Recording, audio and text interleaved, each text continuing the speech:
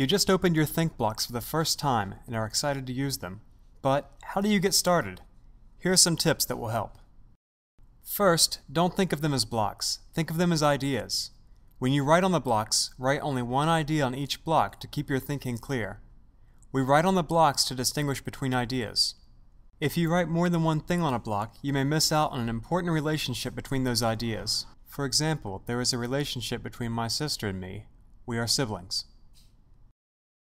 Or you may not notice the part-whole structure of your system of ideas. In this example, a family is made up of several parts. Note that you can also draw pictures, symbols, or words on your ThinkBlocks depending on your needs. If you want to use stickers with ThinkBlocks, use ThinkTiles instead to keep your ThinkBlocks clean. ThinkTiles are magnetic too, and were made for stickers.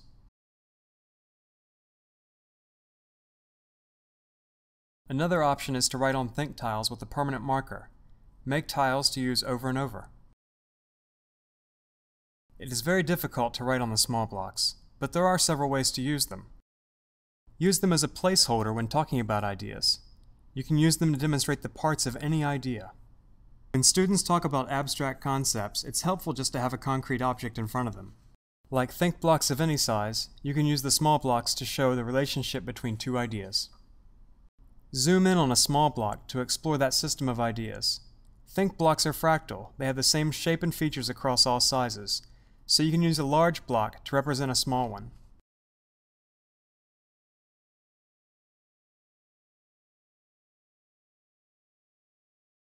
Students can construct an elaborate network of ideas and then shrink it back down into one small block and place it in its context. Use the small blocks to count. They're especially handy when working on math skills.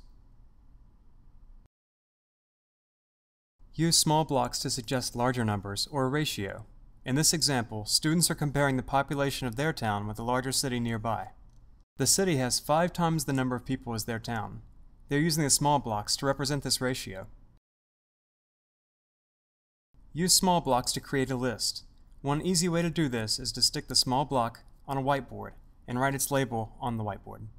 ThinkBlocks are magnetic and are therefore the perfect way to demonstrate the relationship between ideas. Because of the polarity of the magnets, some sides stick together more easily than others. Roll the blocks together, rotating them until you find sides that snap together. When making relationships, it's easier to build the structure of an idea first, and then write on the blocks. With these tips in mind, start using your ThinkBlocks now. Incorporate them into existing lessons. Check out our Thinkopedia for activity videos. Share your ideas on a bulletin board of ThinkBlocks users. Contact us for more ideas. ThinkBlocks teach essential patterns of thinking, helping your students succeed in school and in life.